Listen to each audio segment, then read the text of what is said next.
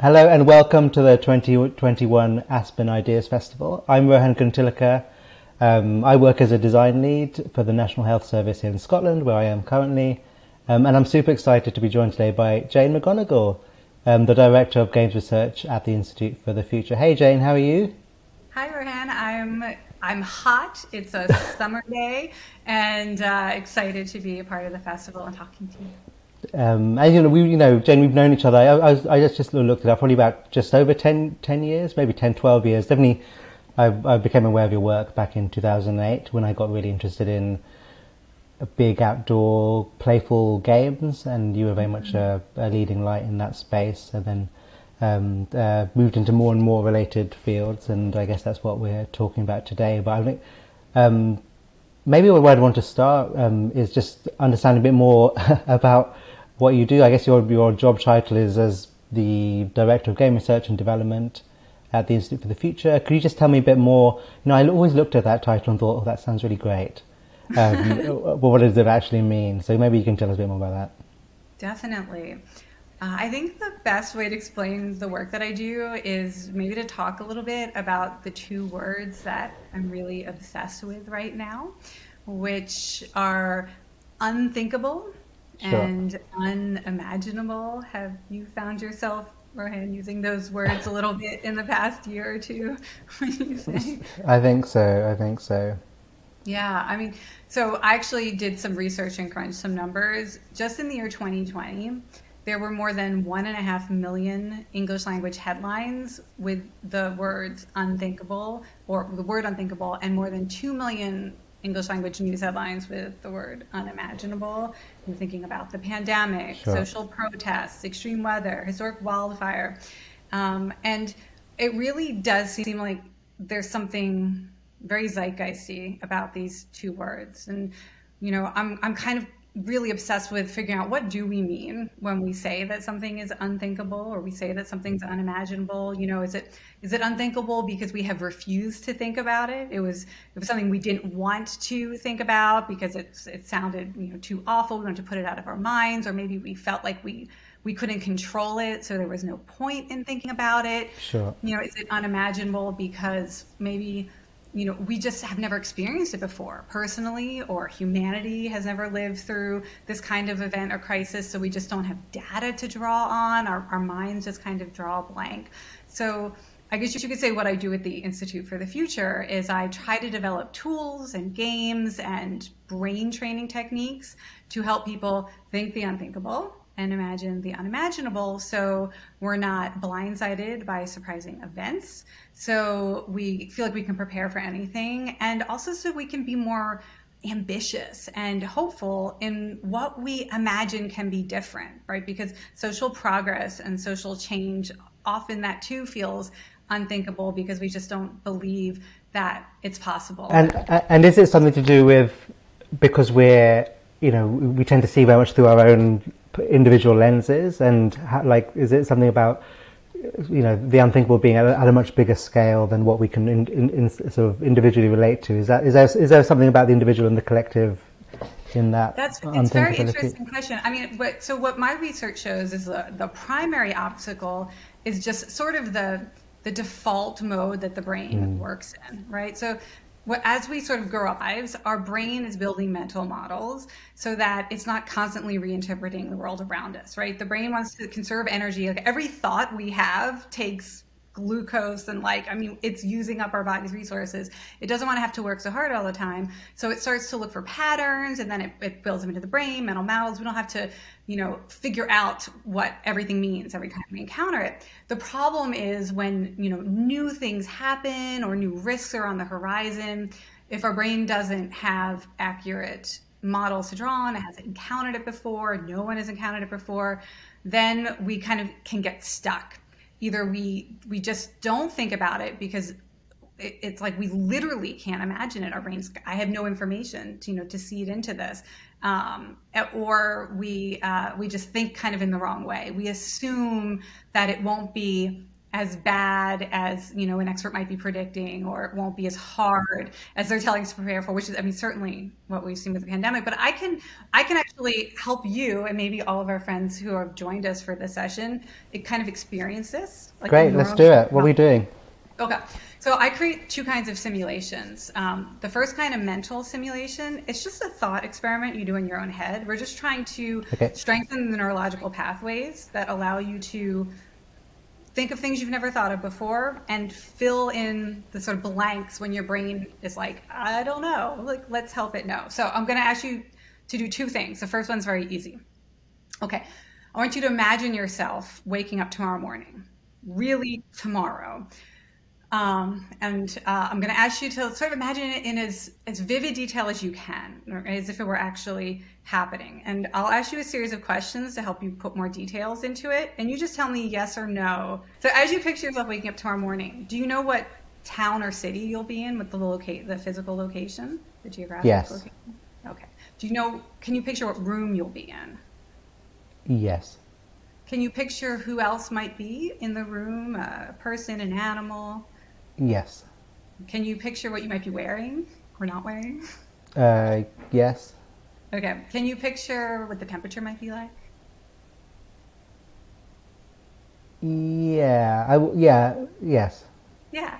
And maybe what emotion you might wake up with, like energetic, excited for today, or exhausted, stressed, anxious. Can you? Yeah. If it's anything to do with the last few days, then yeah, I can guess. Okay. All right. So that's, you know, it's kind of easy, right? When you think about the near future, you've got all this information to draw on. Your brain's not, you know, so, okay. So now let's do it again, but let's imagine you're waking up 10 years from today. Okay. All right. So try to do the same thing. Where you are, who's with you, what you're feeling, what you're like the first thing on your mind to do that day is. Yeah, that's really hard because, you know, me and my wife have been talking about moving house in the next, sort of in the next 2 to 5 years, and like whether that's a place in this sort of in the city where we are now, or moving out more into the countryside in Scotland, or maybe not in Scotland. Literally, you may be waking up in a place you've literally never been. Yeah, or could be a different part of the world entirely. So what I would do with you is to try to help you think about some of the changes that might happen between now and then. So for example, as you're trying to picture like yourself waking up 10 years from now, can you imagine one way your body might be physically different? Right? So think about that. Unfortunately, yeah. Yeah, okay. But so it plants a concrete detail of change. Can you think about what might be different in terms of who lives with you? You know, pets and kids being older, or, you know. Yeah, I won't have a 2-year-old sort of jumping on the bed. Right, a 12-year-old, right? So maybe you start to imagine the 12-year-old, you know, getting her awake instead of the 2-year-old. And we start to plant these seeds about, you know, what you might be doing differently in your day-to-day life, that you're waking up with the first thing in mind. And so I create these tools that help people start to really identify concrete ways that their lives might change, the climate might change, society might change, so that instead of that sort of initial blank that you have, that we can fill it in with possibilities. Great. And I guess you talk about these unimaginable and unthinkable, and like you said, those are words which have had a lot of currency in the last 18 months, and obviously with the pandemic and everything. And most people would say maybe that they never saw it coming, but not you, right? Because I remember, like, because when I was interested in your work back in the day, back in, I think it was 2008, and then you did another one a couple of years later. You ran a couple of, you know, quite large scale simulations, and the context was around respiratory pandemics. Who knew, right? And really large scale across the world, of which I was one of them. And you know, what participants were sort of invited to do was to imagine what would they do in such a context, and what their life would be like, and all the different mechanics and mechanisms that might play out. And they were set in the future, obviously, and then the future was, you know, pretty much now, like 2019, 2020, I think it was. Yeah. So you actually got the chance to compare what actually happened in real life to what we imagined, or that participant group imagined would happen. So what did you learn from that? How did those simulations work? Remind me, it was a long time ago, so you'll remember a lot better than me. Yeah. But and what did you learn, and how do those two things compare? Yeah. So the other kind of simulation that I create are these social simulations, as you said, where we might have 5,000 or 10,000 or 20,000 people immerse themselves in a future scenario.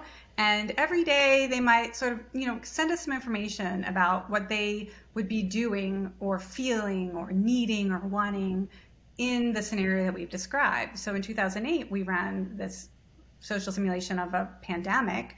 It was set in the year 2019. And we asked players, well, if you had to quarantine, what would you need to make it possible, right? What would be hard for you? What would you have a hard time not doing, even if you knew that your health was at risk? What would you still go out and do?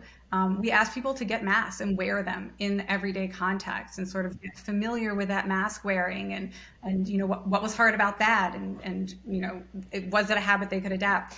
And we collected all of that information, just as a way of trying to, you can predict what a virus might do based on computer simulations, but people are tricky.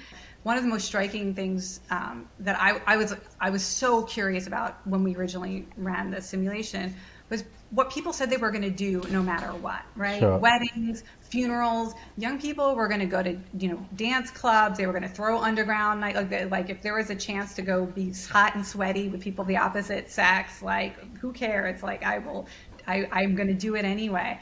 And so in the start of 2020, when the real pandemic happened, we did a webinar with, well, here's what people said they would do. Let's keep an eye on this. These are likely to be super spreader events. We talked about how it might be hard to get people to adopt mask wearing, that it was going to take a lot of kind of social wrangling. As the actual pandemic rolled out, it turned out that, the problems people said they would have, they had. The irrational behaviors they said they would do, they did. The things they refused to do in our simulation, many people refused to do in reality. So that was all very interesting. But I will tell you, what really has energized me this year about the ability to forecast the future and simulate the future wasn't being right about what would happen. It's all the stories that I've heard from people in the past 18 months about how they felt less anxiety or less overwhelmed than their peers. Like they felt they had pre-processed. What I'm really have discovered through this experience is that helping people simulate these crises and work through the difficult emotions, work through the shock, work through the anxiety and the horror and everyone, do the feeling part now when it's safe.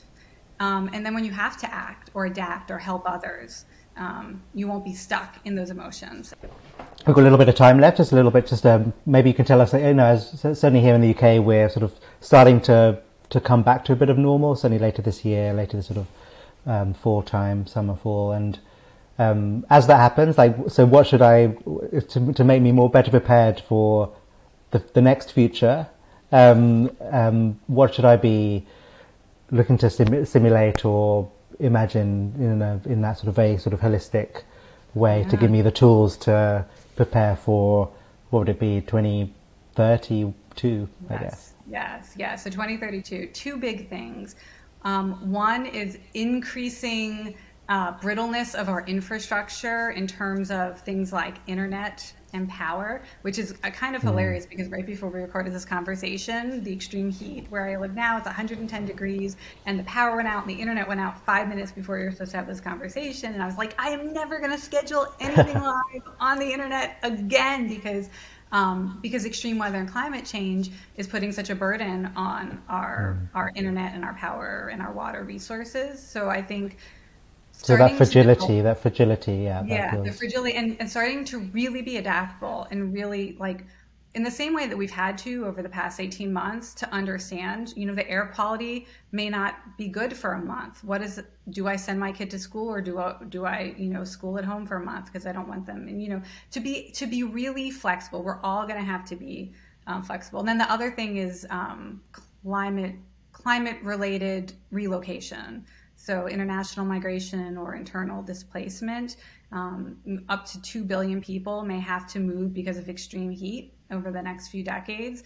And if you look at how we currently help or don't help people who have to move to new places, this is something humanity could really put a little energy into getting better at. Jane, I think that's our time. I'm afraid we could chat. We got a lot to catch up on, but not for now. I'm afraid we'll have to do it another time. But so thank you again, Jane, so much for your time.